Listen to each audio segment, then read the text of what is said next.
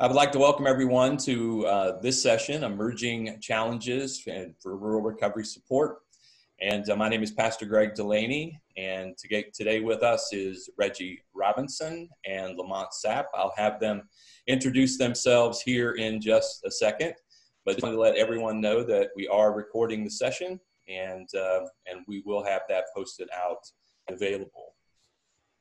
So when talking about these emerging challenges and opportunities in rural recovery support, in Ohio, one of our fastest growing incarceration population are women from rural communities. In rural communities, recovery services were limited prior to COVID-19, and now access to recovery communities and services is even more challenging. So today, Southeast Ohio's Reggie Robinson and Lamont Sapp are both going to share insights on navigating some of these emerging challenges in rural recovery and some simple steps that perhaps communities can do collaboratively to increase accessibility to recovery services for rural returning citizens. And so we'll start with a quick introduction. I'll start with you, Reggie, if you could just introduce yourself to the attendees, and then I'll go to you, Lamont, next, okay? Good afternoon, everyone. My name is Reggie Robinson. I'm Community Coordinator for Health Recovery Services. Health Recovery Services is celebrating 45 years of serving Southeastern Ohio with treatment services and prevention services. We provide 2 inpatient treatment facilities, and we provide outpatient services in 6 counties in Southeastern Ohio. Thank you, Reggie.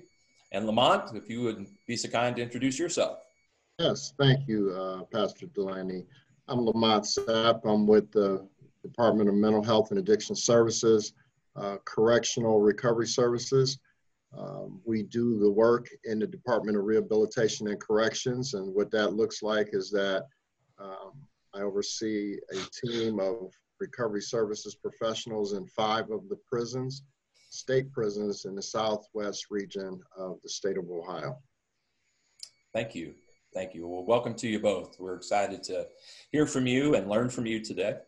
So we'll kind of get started. And as I mentioned, we'll do a bit of a guided discussion and then save some time for your questions toward the end. One of the most reported consequences of the current pandemic has been a significant uptick in overdose rates.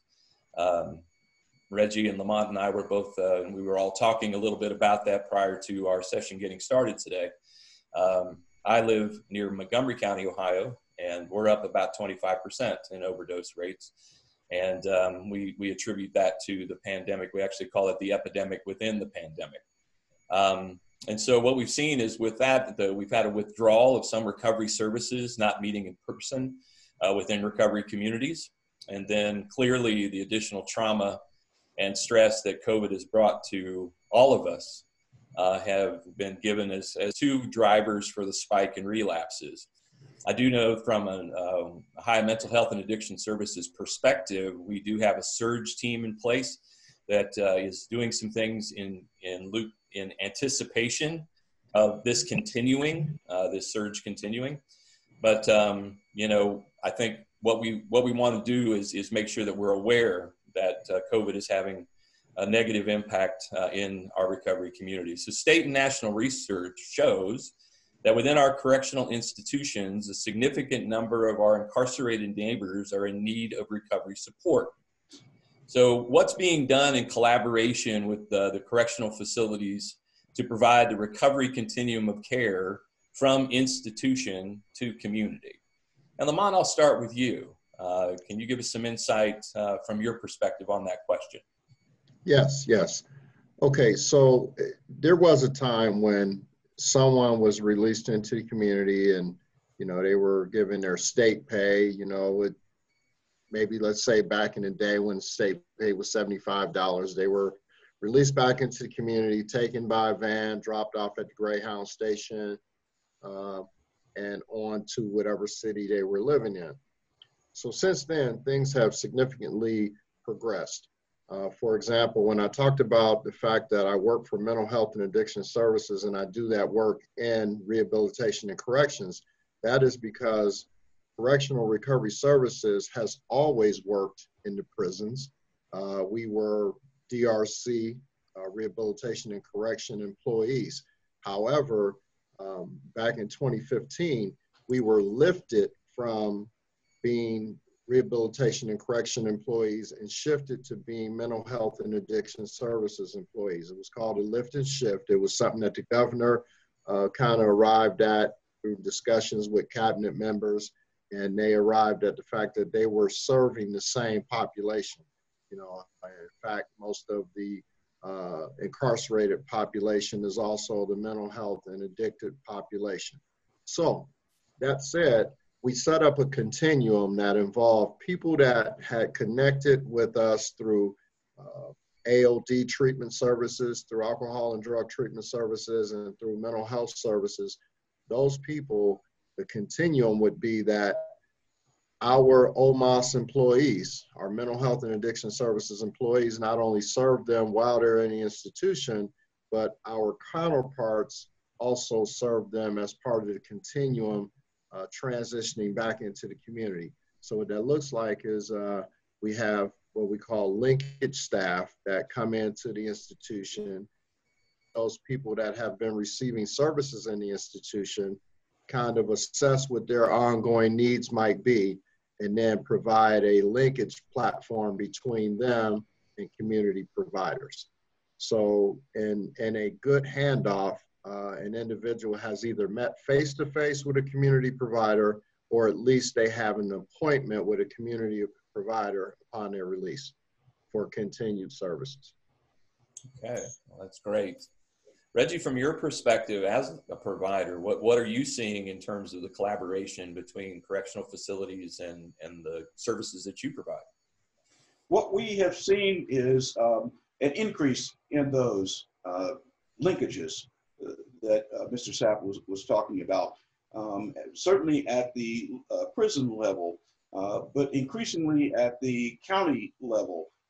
There are, great services being provided at the prison level, and we work closely with Sean Stover with the Reentry Task Force here in southeastern Ohio.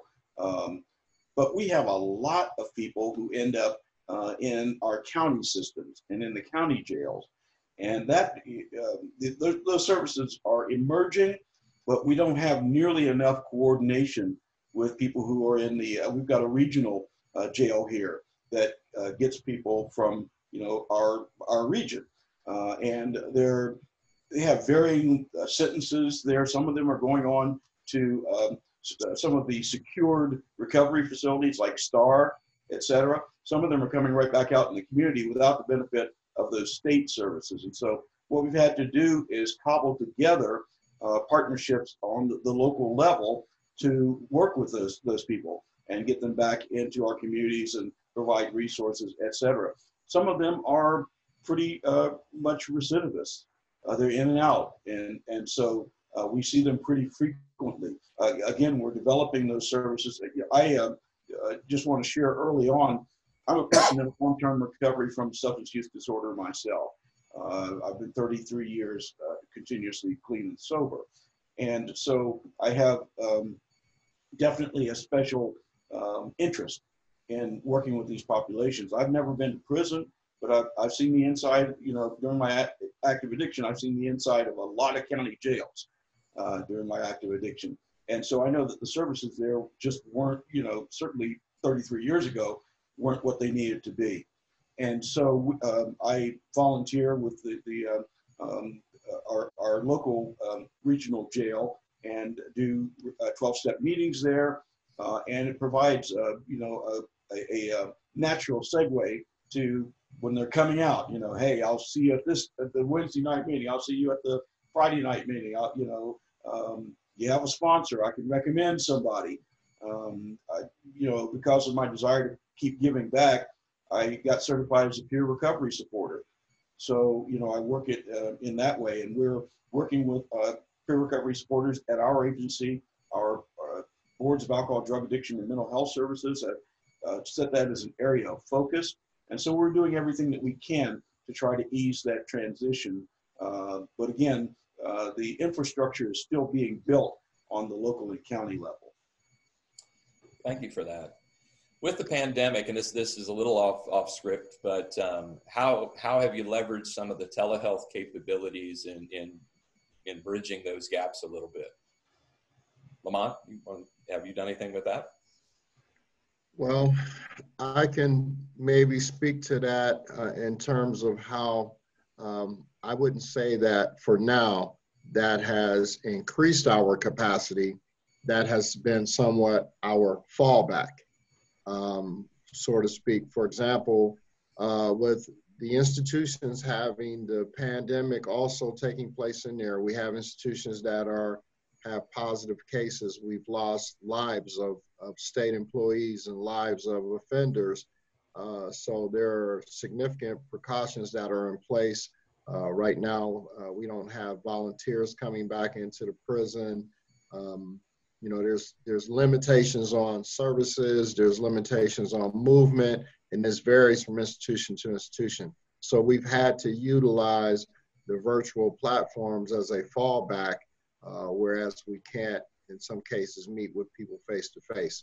And even with those linkage situations, those have been impacted because the linkage staff may not be able to get in and meet with that person face to face. And so in some cases, it may be a conference call, or it may be a virtual where they can see each other over the screen, or it may be just that they have to have an appointment.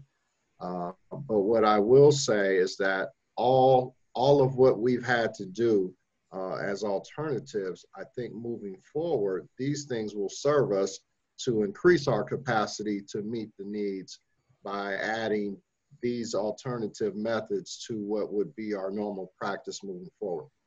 How about you, Reggie? What have you seen?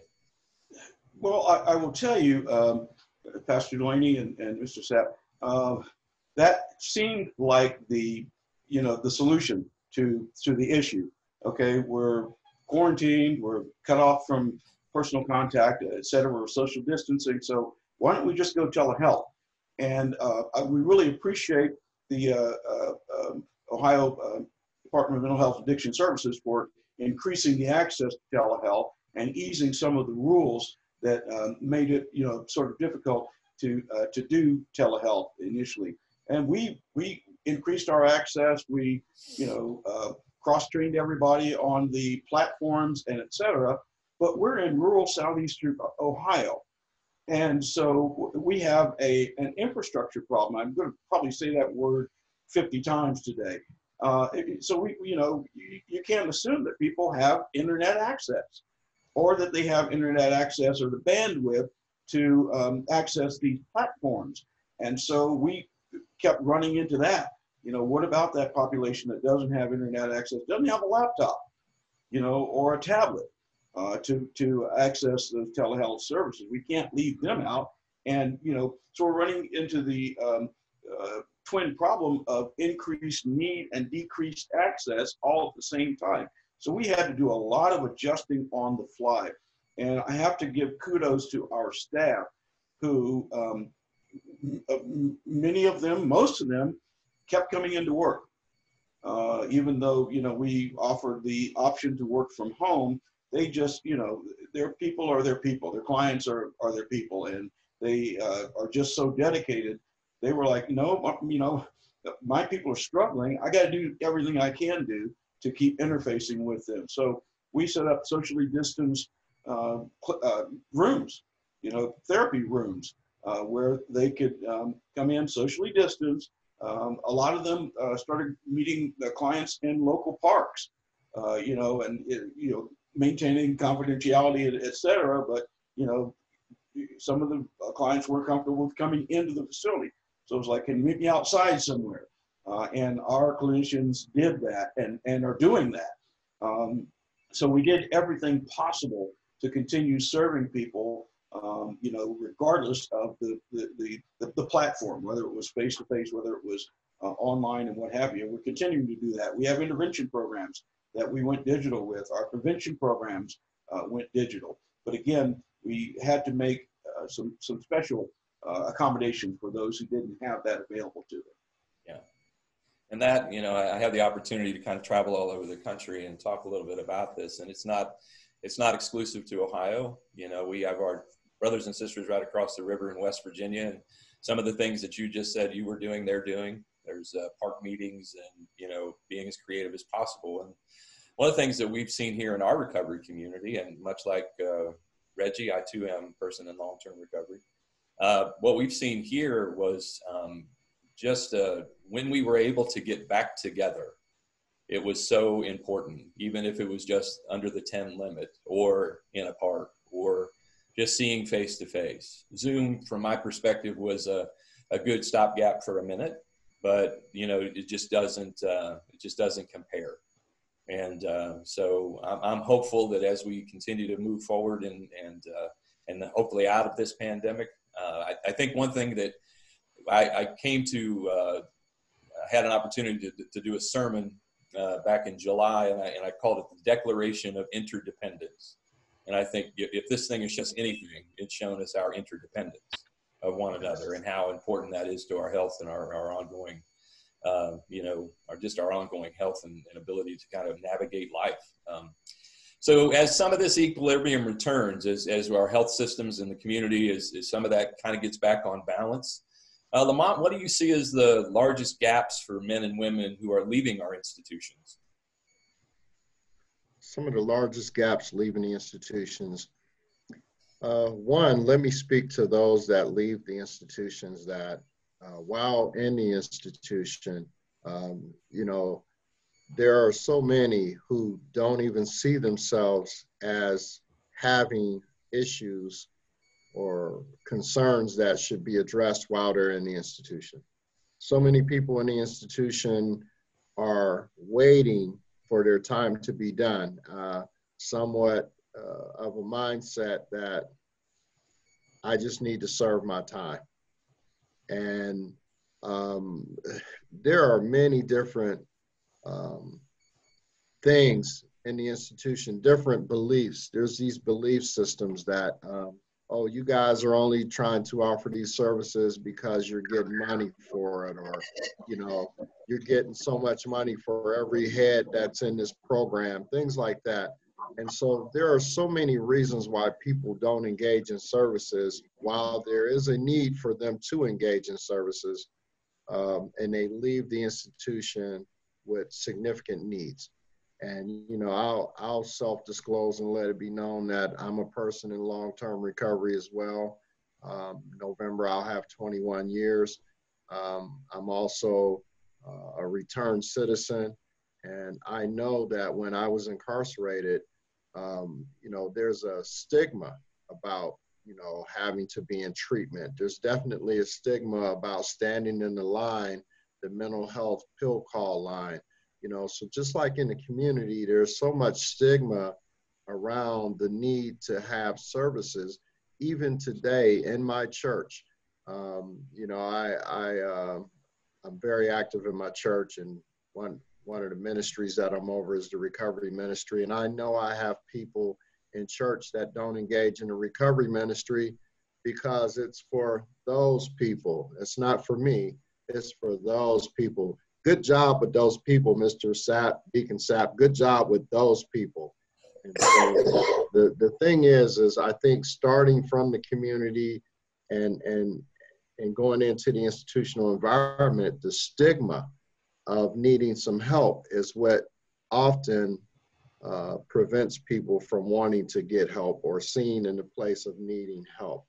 And so we have a lot of people that return back into the community with a mindset of, hey, there's no way I'm gonna get myself back in that situation again. Whew, after all I just been through, I went through it myself. I left the institution after on my second incarceration, I left the institution after serving over 5 years by the time I left the halfway house. And I only went to meetings because it was part of my probation. I got out on what they call super shock under the old law back in 1998, left the halfway house in 99. And I was only going to meetings because my probation officer said I had to go. As for me, in my mind, I don't need this.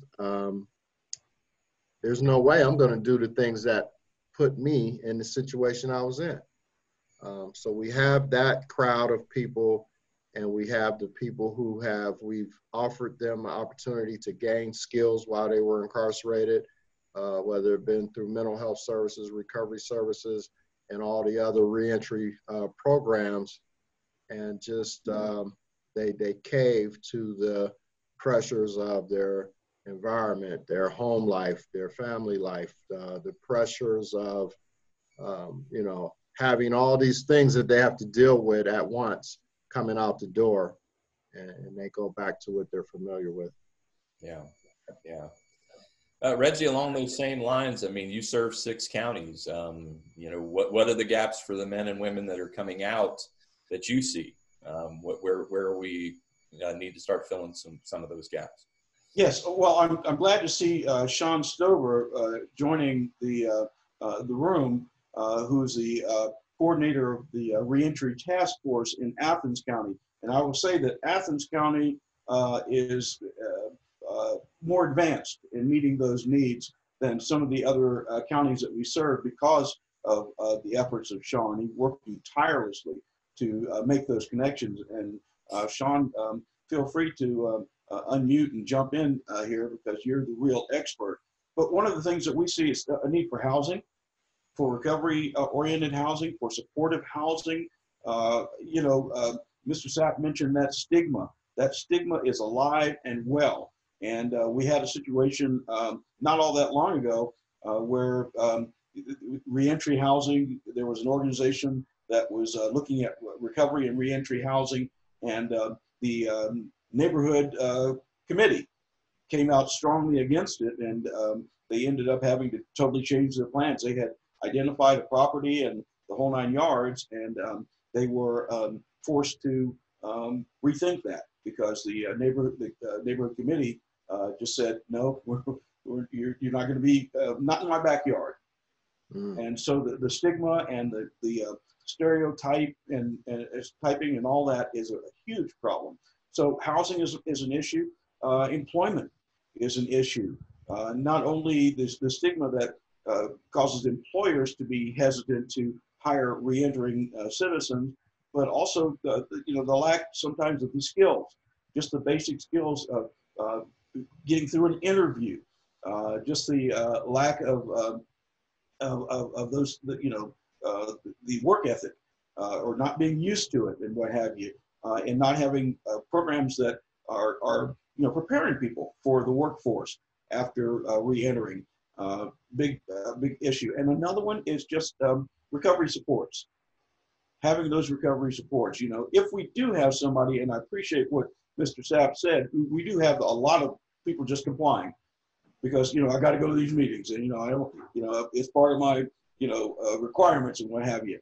But even for those who are taking recovery seriously, and they come out looking for those recovery supports, in some of our communities we don't even have a meeting, and so they've got to travel to another county to get to the meeting, or another city to get to the meeting. And where's the transportation and all of that? And so recovery supports are a very much a need. And again, our boards are emphasizing the role of peer recovery supporters. We just don't have enough of them yet. One thing I want to mention on that, and it's not, I'm not complaining, please don't hear me as complaining, but just one of the issues with getting recovery supporters certified is the record. Many of them do have a record, and the requirements require them in many cases to have a cleaner record than they have. And I understand that to a point, but people with nonviolent offenses, I think that I really wish that those requirements were eased. We could have a lot more peer recovery supporters tomorrow. Yeah. Yeah, I think, as I might have mentioned to you guys, I'm in Nevada today, and I'm actually in a recovery community organization doing this broadcast today with you folks. And one thing that Nevada has done a really good job with is peer recovery coaching and peer recovery supports. We were in one of their other RCOs in Reno just yesterday, And, you know, and I think the ability to get certification, the ability to kind of get on the ground and start to do the work and help is a little less cumbersome. But, and as a result, they've seen incredible success with it. There's no question that peer recovery support is an effective means to helping someone on their journey. And, you know, so I concur. I wish we would have more of that, and hopefully, and I think it's trending that way, where we're going to see some movement in that way to help take away some of the cumbersome nature of getting that done, and creating a greater availability of peers. I believe that's on the horizon. And that kind of pushes us into the next question. You mentioned peer supporters, and what are some other things that, you know, we're coming out of the pandemic. We talked a little bit about telehealth. We've talked a little bit about recovery supports. What are some other trends that you two are seeing in the world of recovery, you know, just in accessing, you know, maybe new services or services that are evolving? You know, what are you guys seeing in that regard? I'll start with you, Lamont. Okay, so coming out of the institution and going into the community, again, being part of the recovery community myself, and I also have a sober house as well. So I have guys that are in my sober house and friends of mine that are in the recovery community who right now are struggling because of not being able to have that face-to-face interaction. A lot of meeting venues are not available to us right now. And so there are people who are actually receiving treatment, you know, via the virtual platforms. There are people who are engaging in 12-step meetings via the virtual platforms. However, what I'm hearing from people is it's not like going into a room, giving everybody a handshake, giving everybody a hug, having the meeting before the meeting, having the meeting after the meeting, going out for coffee afterward. So I think as much as possible, community entities, churches, or whatever type of business that you're connected to, I think as much as possible, we have to allow these spaces for people to be able to engage like that. Like, for example, if you're a church and if the 12-step community has not reached out to you yet, maybe you should reach out to them. You know, if you're a church and you don't have a recovery ministry, maybe you should have a recovery ministry. You know, maybe you should look at what is the recovery ministry? Celebrate Recovery. Celebrate Recovery, yeah, very good. That's a very good curriculum, very good ministry. So there's a lot more that we need to continue to do in community to support where we have these gaps due to the pandemic. And then I think as we build out these alternatives, again, these are things that I think should stay in place as we move forward. You know, as we move forward, I love the idea of still being able to use Zoom and the various tools that we're using now to increase what we are doing, you know. But right now, that's some of the biggest things people are facing. You know, that's why we're having an increase in overdose. We're having an increase in suicides. We're having an increase in overdose deaths because people are not able to engage like they're used to being able to.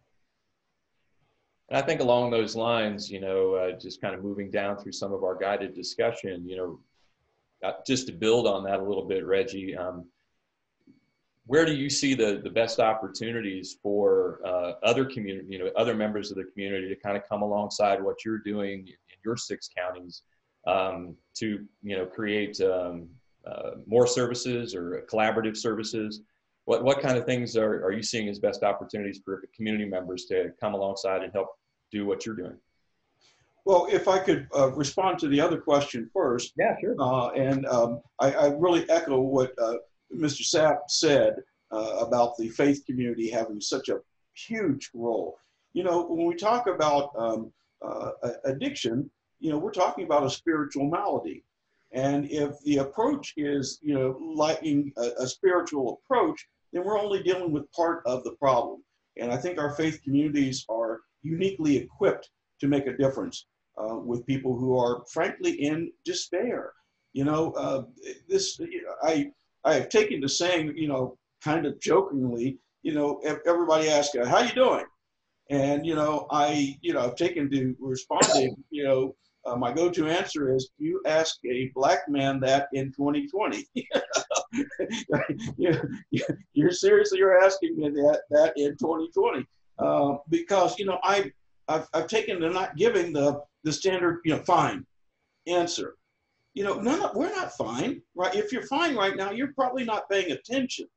Even those of us who have, and I'm not complaining in any way, shape, or form. I'm well, God is still on the throne, and I've got a job, I've got a wonderful family and all that. But 2020 takes a toll on all of us.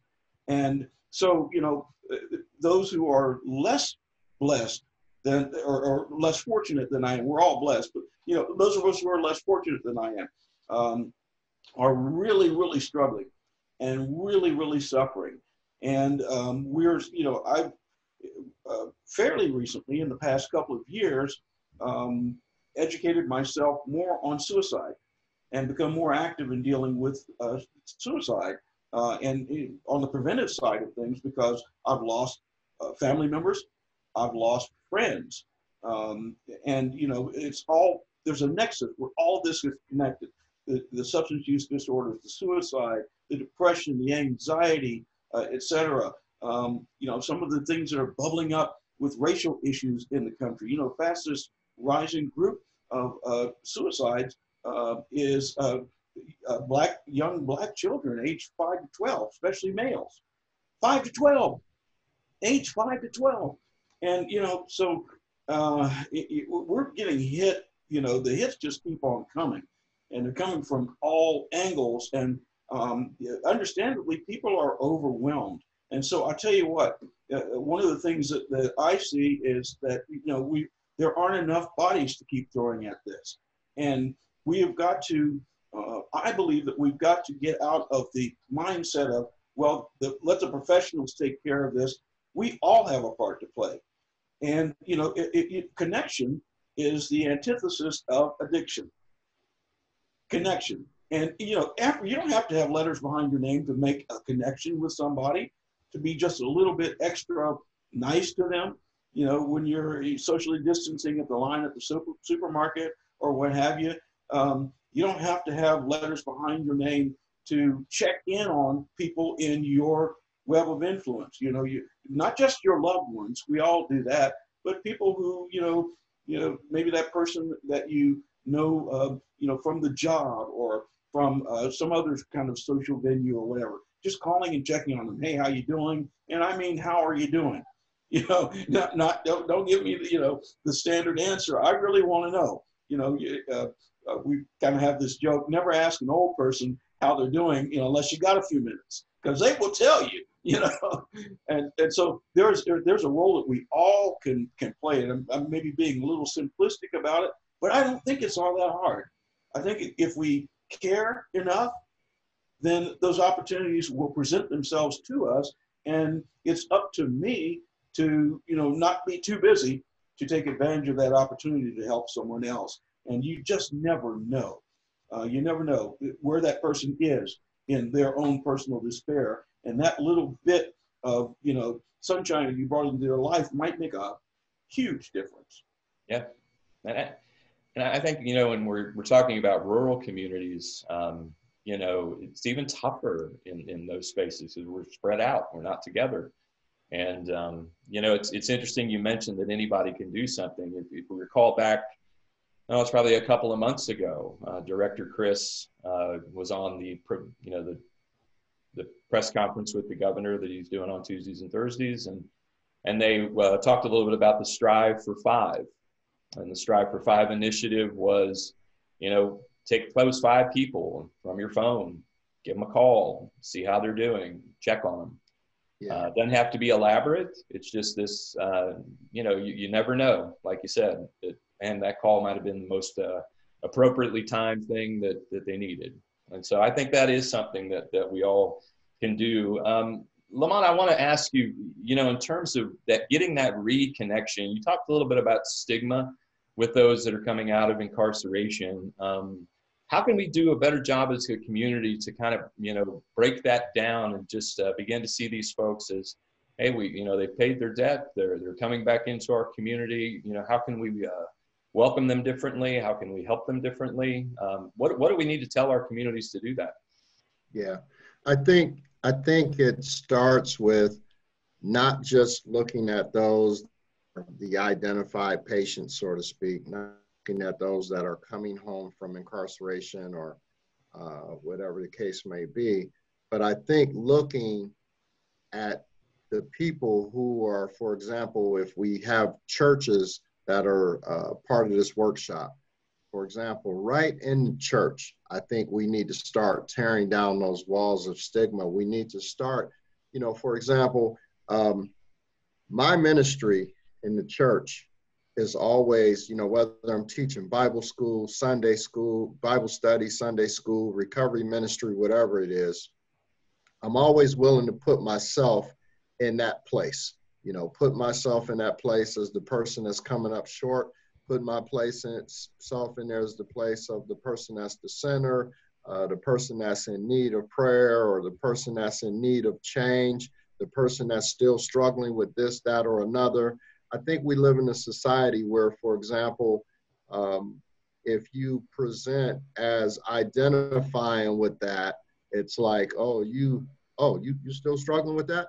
Or if you're really serious about the Lord, you wouldn't even be struggling with that, And so the thing is, I think we have to make it okay to say, hey, I'm struggling, or someone's in my family struggling. I mean, we live in a society where people are even afraid to say that they're sick, almost as if you're not sick, you're bad. You got cancer because something's wrong with you. People are ashamed to say, hey, I'm sick. Hey, I need help. People are ashamed to say that. And so we as a society have placed that pressure on people. And so when people can't even say they're sick, the first step of getting help, you gentlemen know this, is admitting that we have a problem. If we live in a society where you're afraid to stick your head up and say, oh, yeah, I'm sick, that's a problem. That's a problem. So I think starting with not even looking at people that we want to identify as surely they have a need, let's start with everyday people. Let's start with ourselves and be the one to foster an environment that makes it okay for people to say, hey, I need some help. We have to foster an environment that makes people feel safe to say, yep, I still struggle in that area. And I say it in different ways, like at any given time, I could have left my cross over in the corner. I just put any kind of example out there to let people know that I'm not ashamed to say that I have some struggles. And trust me, I am blessed. I mean, God has allowed me to live two totally different lives, And so if you look around me and see, what my life is now compared to the life, I'm the guy that, walked the streets at some point in time, lonely, broke, tired, and hungry, still wishing I had some of what put me in that very predicament. If you see me then, and if you see what my life encompasses now, you would know I'm truly blessed. But even with that, I'm not so dignified. We shouldn't be so dignified that it's like, oh, I'm dignified and I'm sanctified and I'm filled with this and dipped in that. We shouldn't be so much of that we can't say, yep, I still struggle with my attitude, or yep, I'm still struggling. I know people who are in very responsible roles, or should I say have titles, and they're struggling with all type of stuff, including the need for recovery. But if you can't get to step one and say, hey, I have a problem, and so if you want to take it even bigger, if you can't get to step one and say, I have a problem, or our community has a problem, our community and the ills of our community, the ills of our society is now the child that the village needs to raise. If we can't get to a place of saying there's a problem and what are we going to do as a community to deal with it, then we're not even at step one. No, and to build on that a little bit, there's an organization called Shatterproof. It was started by a dad who lost his son to addiction, overdose. And really, and the story that he tells is that there were two kids in the neighborhood. One child had cancer, the other child was addicted. The community rallied around the cancer child. The community did not rally around this child that was addicted. And it's because of that stigma. It's looking at it differently. I like what you said there about, we look sometimes as this is just people being bad. No, addiction is a real thing that is a disease. It's an illness. And so we need to remember that. And that in itself should stir us to compassion and a willingness to, just step in and be available. I think one of the things that the recovery has taught me is that, vulnerability is not weakness. I believe vulnerability is great strength. And it's because we're not designed to walk this thing out by ourselves. It's not how we're wired.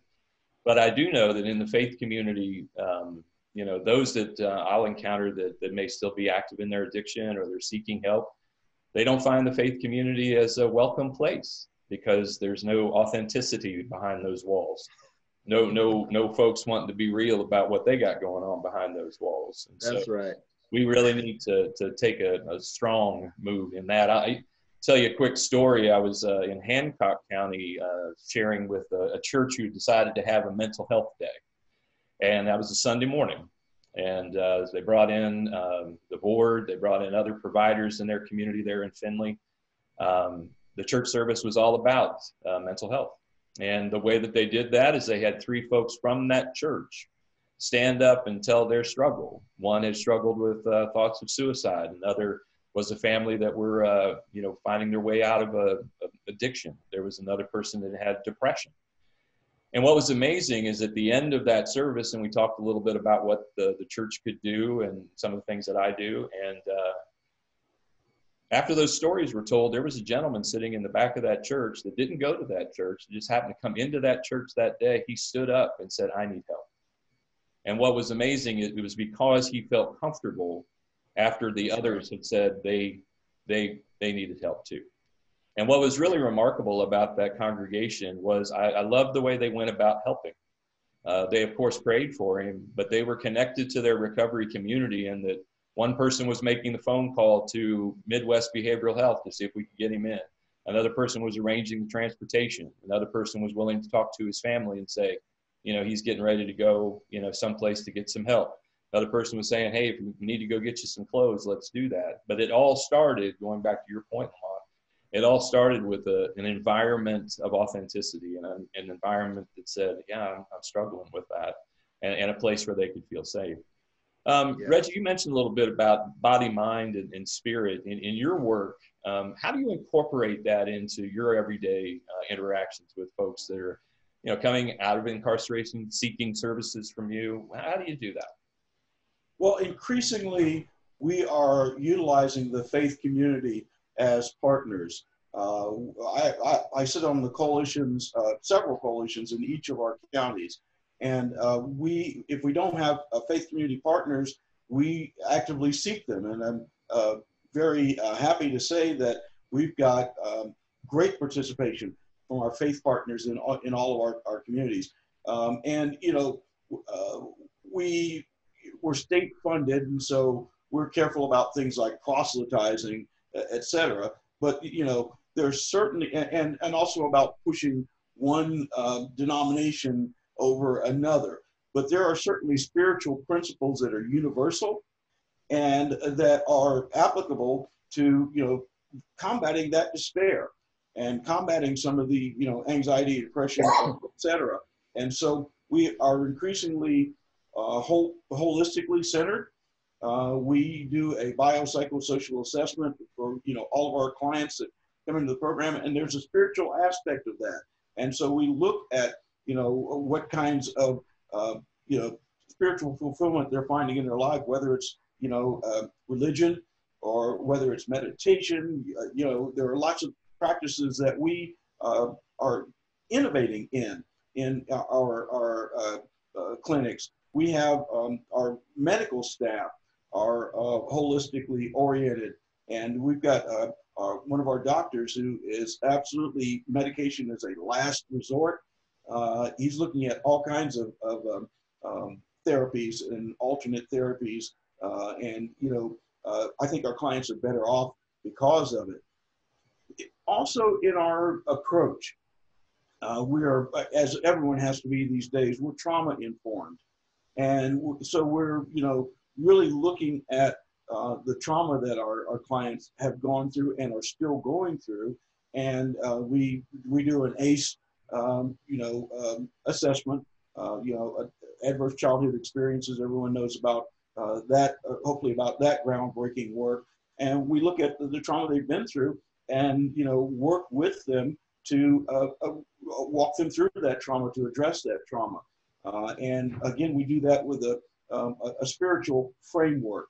We may not even, in my work as a prevention specialist, I may not even say the word, but in my approach, I'm absolutely, I may not even tell a client, I'm praying for them, but I am, and I'm, maintaining my source of strength, which is Jesus Christ, and I'm unabashed about that. Again, I may not say it out loud to them, because again, I'm not trying to convert them or proselytize or what have you, but it's revolutionized my approach, and it's certainly where my approach comes from, and there are all kinds of innovative ways that I think that we've got to fold that into what we're doing. Again, as I said it earlier, if we're not having a spiritual aspect to our interventions, I think that we're missing out on a huge therapeutic tool. And I think our faith communities, with a little bit of education on what substance use is, a little bit of education about trauma, a little bit of education about an adverse childhood experience, that lay leader or that champion that's in that church, it can make that church a safe place for someone to seek some help, but also it be an informed place, and realize what their limitations are, and be willing to say, hey, look, this is a little bit beyond my ability, but I want to connect you to Reggie and his group, and they can take it from here. I think every congregation, in my mind, has the ability to do that. And going back to Lamont's point, 1 out of 3 people in the state of Ohio are being impacted by this epidemic of addiction. So just count them out in your pews. They're there. And Yes. Coming out of that are also your champions for change, those that can be a part of the solution as well. And I think that's Sure. what we usually try to target and go find, is that, those folks that may have shared experience, maybe like us, but maybe also are just folks that understand what an empathetic approach is, helping them understand that. Reggie, you mentioned adverse childhood experience. If anyone's on the Zoom that isn't familiar with that, you can go out to YouTube. You can type in Dr. Nadine Burks, again, Dr. Nadine Burks on YouTube. She does a fantastic 16 minutes on adverse childhood experience.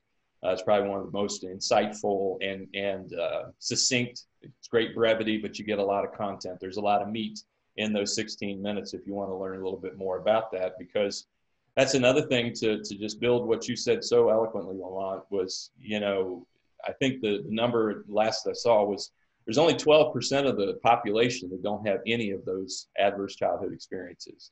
So we all got some stuff, and, Yes.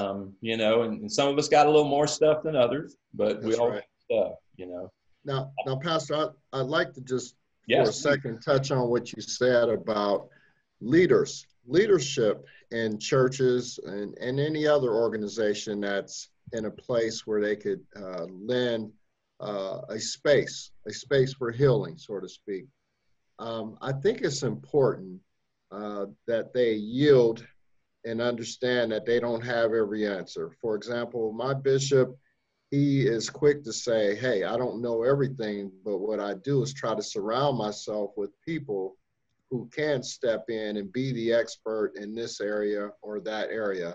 And I think that's important for leadership to do that. Good leadership is not knowing everything or having all the answers. Good leadership is utilizing the resources that you have available to you to move things forward.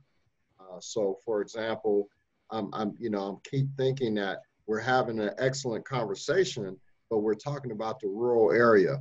And so we're talking about an area that if we're already challenged with people having the social distance, if we're already challenged with people not being able to go into different facilities, now we're talking about a bigger challenge when we're already spread out and less connected possibly in this rural area. So one thing that I think about as that comes to mind is that, for example, we just had a community event between my church, another church, the local elementary school was involved, some of the local businesses were involved, and we had it in a centralized area.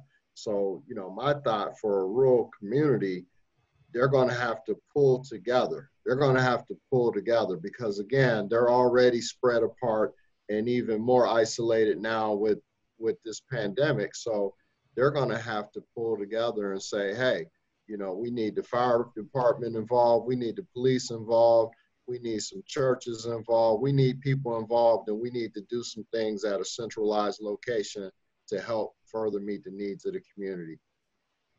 Yeah, this certainly is the all hands on deck time, and it's just so well said, Lamont. A couple things that I can say is that part of our efforts with Recovery Ohio and part of my efforts just over the time that I've been in recovery and been so blessed to work with, now Governor DeWine and a lot of other people. If we do have folks of faith on the call and your church wants to get engaged with some of this stuff, we help you with that. That's part of what I do. And so we have education for the church. We have best practices. We can give you some ideas. We do some capacity analysis. We kind of also do some congregational readiness discussion to see, what you might have inside your congregation that you can leverage and be able to be a part of that community-wide solution. So I put my email in the chat. Feel free to email me on that. It's actually why I'm in Nevada today, doing some of that work. One other thing that we've seen has been very helpful to our community when it comes to the stigma of substance use disorder is there's an organization, I'll put it in the chat as well, called Addiction Policy Forum. They're based out in DC. They have some excellent, simple 3-5 minute videos about what's going on in a person's brain when they're dealing with substance use. What are the whirlpools of risk that someone, how does someone get engaged with this? How do they fall into that trap?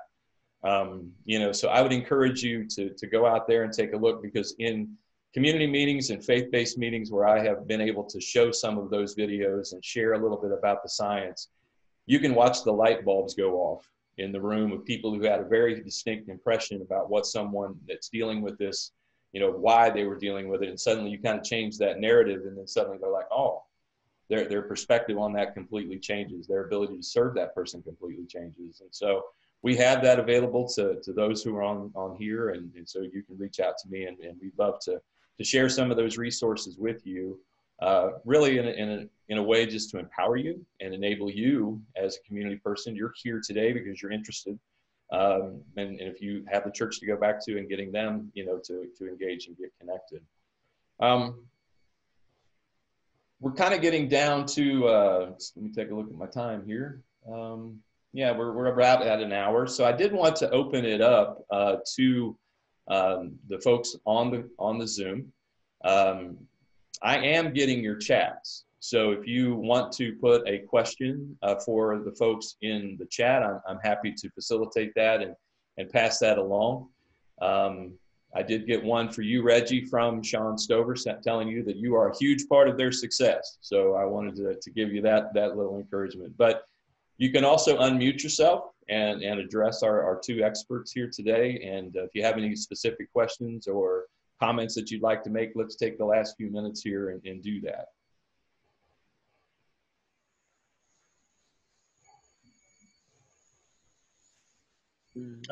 This is Sean Stover. I just have a comment. Go ahead. Yeah, this has been probably one of the most heartfelt sessions I've seen, and it's like I was starting to tear up during this, and I appreciate you all being as real as you are and sharing your wisdom and your information. It's been wow. We're going through some hard times, and you all hit the nail on the head when you talked about your experiences and how you're helping others. So I just want to give you a big positive shout out. Well, that's Thanks, awesome. Sean. Thanks, Sean. Sean, we love you. Thank you. I love you too, Reggie. You're the man. Does anyone else have any comments or questions or like to address the guys?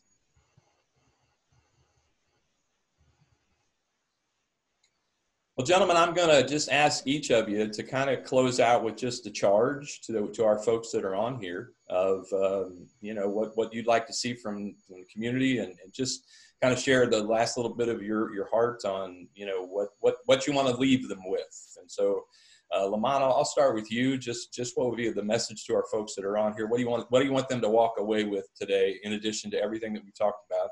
And then I'll ask you to do the same, Reggie, and then we'll kind of tie it up. Okay. If I was to charge you with anything today, it would be that you need to remember, I need to remember that the therapeutic value of one helping another is without parallel. I need to remember that iron sharpens iron. I need to remember that there should not be shame in my testimony. There should not be shame in my story. There should not be shame in my experience. In fact, I should be ready to give God the glory from bringing me from where he brought me from. All too often, we are afraid to let people know where we were at. And we lose sight of the fact that the glory is in talking about where God brought us from and where God brought us to. So I think, I can't really speak for God, but I think it's good to give God his just due for what he's done. God does that to encourage other people. Let your life be an encouragement to other people. Let your story be the story that frees up other people and helps them to understand that if God did it for me, he can surely do it for you. People are hiding in the shadows thinking that they're the only one that's going through what they're going through. People thinking that they're unique, that surely there's something wrong with them because they're the only one that's going through that. So share your story with others and let them know that if God did it for you, he can do it for them. Amen, Lamont. Amen. That preaches all day long. You know, I love what you said there. It reminds me of what C.S. Lewis says, is that friendship begins often with the two words, me too. And it's because we aren't alone and we aren't unique. Reggie, what can you add and share with us as we close things out? I tell you what, Brother Sapp, I didn't leave much of anything to say.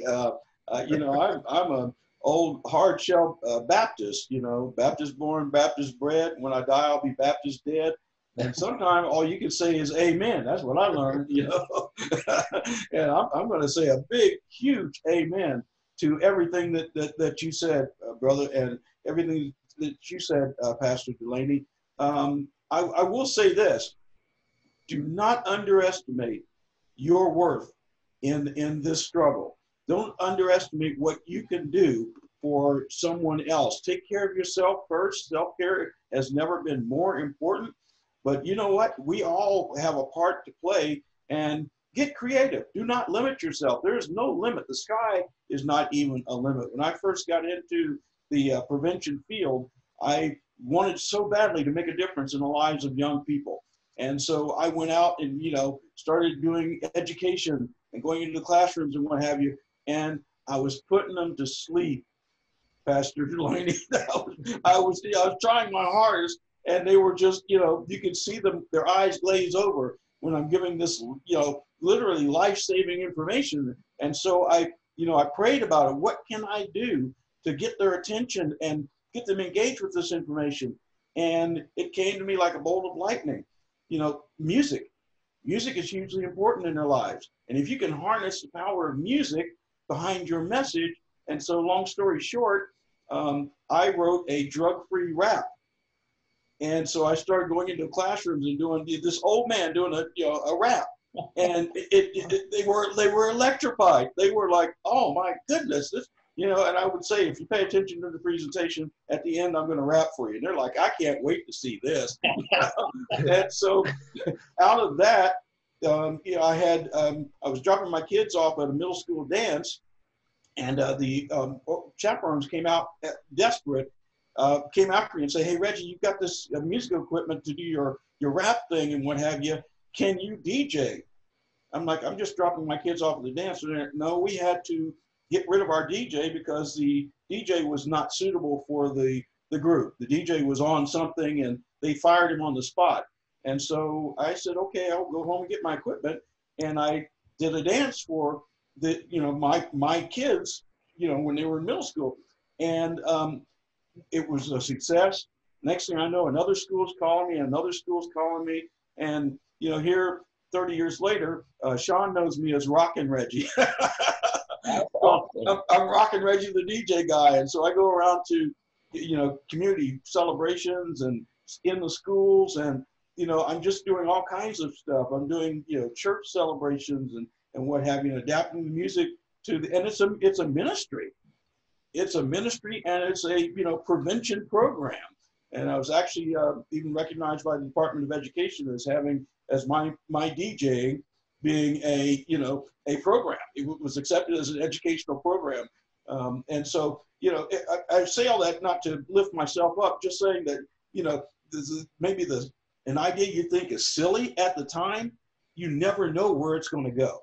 No, so every one of us has those skills, and use them. Do not underestimate yourself. We can all make a difference. Yeah. Amen. You knew what was going to happen, Reggie. We've gotten in the chat that somebody wants to hear a little bit of the rap. Yeah, Reg. I mean, I was, I didn't want to be the one to put you on the spot, but yeah, man.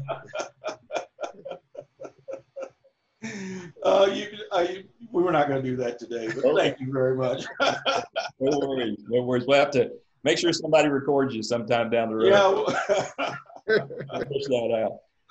Well, I'm so grateful for both of you. Grateful for your heart and your testimony, and grateful for the journey that you're on, Lamont. You truly are a fantastic example of what a restored citizen looks like. And like you said, God's not a respecter of persons. It did it for you, he can do it for anybody. And Reggie, what a delight you have been with your energy and your gregarious and, the whole Rockin' Reggie, you've got it going on. And I'm so grateful I got a chance to meet both of you today. For those who are on here with us, just to kind of wrap things up, I want to remind you that you can find your next session on your Whova platform for today. We will be, we did record this session, and so it'll be posted up once we get it all kind of put together and transferred over. You'll be able to see it. And I think it stays on Whova for about 6 months, if I recall correctly, from Reba, our coordinator. So I did want to say thanks again, and thank you for joining us, and enjoy the rest of your day. And also, the information for Lamont and Reggie, contact information, all that stuff is in their profile on the Whova app as well as mine. So thanks to everyone, and just get out there and make that difference. Find what you can do and make that difference, and it'll be awesome. Take care, everyone. Goodbye. Thank you so much. Thank you, Reggie. You guys did a great job. Appreciate you. Absolutely. Thank you. Thank you. Thank you. Thank you all so much. It was a very robust discussion. And I know that it looked like at the beginning that you didn't